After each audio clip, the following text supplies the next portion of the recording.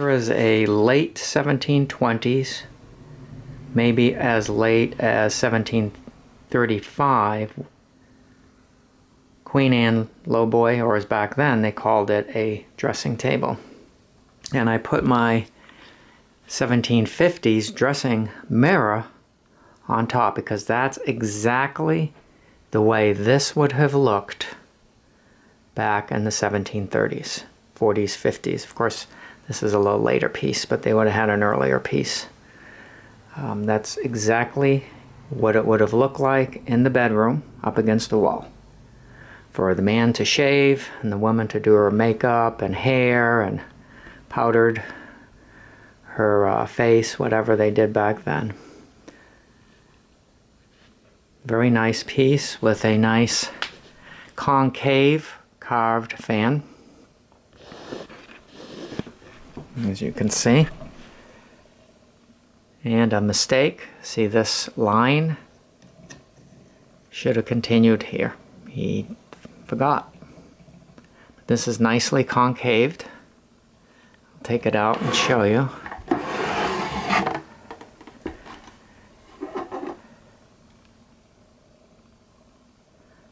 That's very difficult to do. Okay, I'll leave that drawer out. These are horse bone legs. Get the light over here. Very difficult for the cabinet maker to do. This is a bead. It's reeded, not fluted. Fluted would be inside. They would gouge this out. This is a bead. So he's got to hand do this by a chisel all the way down. Looks like a triffid feet, but it is not, because triffid would have another piece, another flat spot here. So it'd be 1, 2, 3 flat spots. That has 2. I've seen some chairs from the 1720s like this, some chair legs. That is just amazing that he could do that. The design, see the design on the sides? The design here, and here, and here. Typical William and Mary. The drops are, you can see there, it looks like acorn. Looks like an acorn, typical Boston piece. Go around the back and show you that. This has been refinished, so the back has been refinished. I don't know why they did that. Why they do this. Why people bother to do things that. Let's see if I can.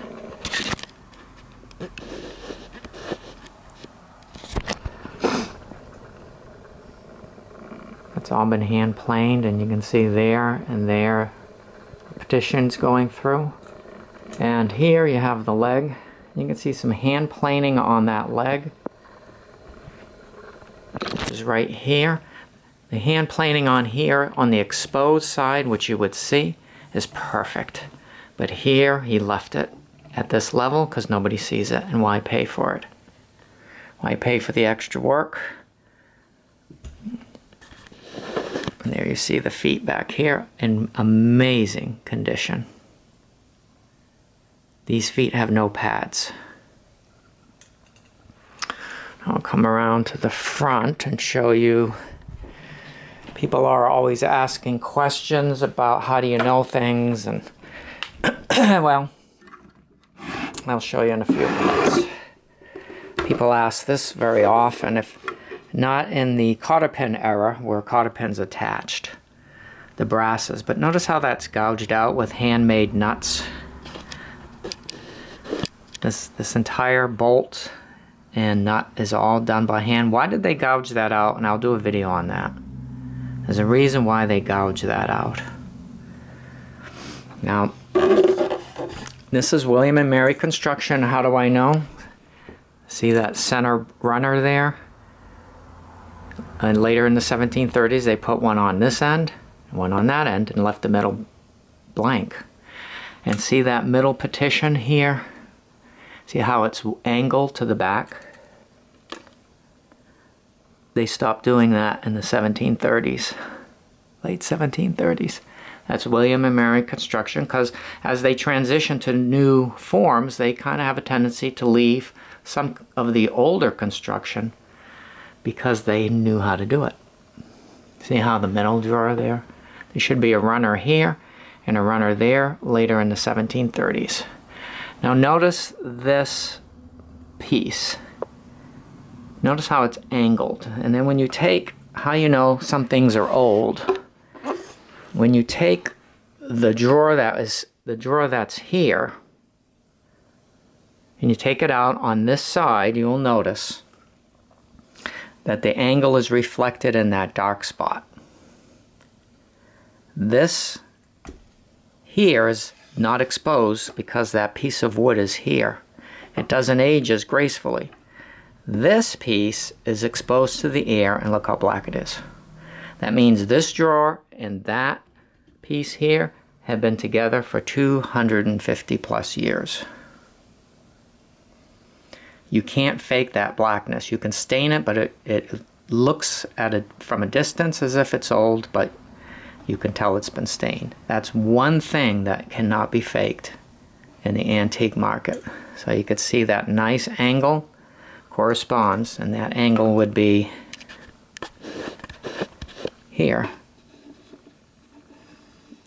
See, that angle gets narrower here. This is the back, the front of the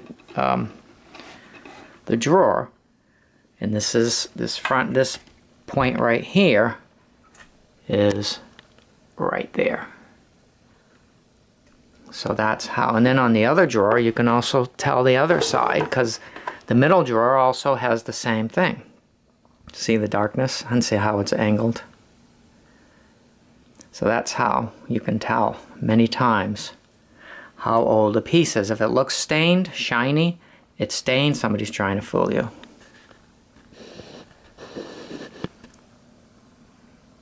And then when you look at the bottom of this middle drawer, notice how here you have that middle runner here, and that's worn there. But on either side, where it doesn't rub against the bottom here, look how black it is. It takes hundreds of years for wood to age that way. Put this drawer back. And same with the other drawer. See how the middle section here, this got rubs everywhere, but this piece here is never rubs, and see how dark it gets. Look at that big knot.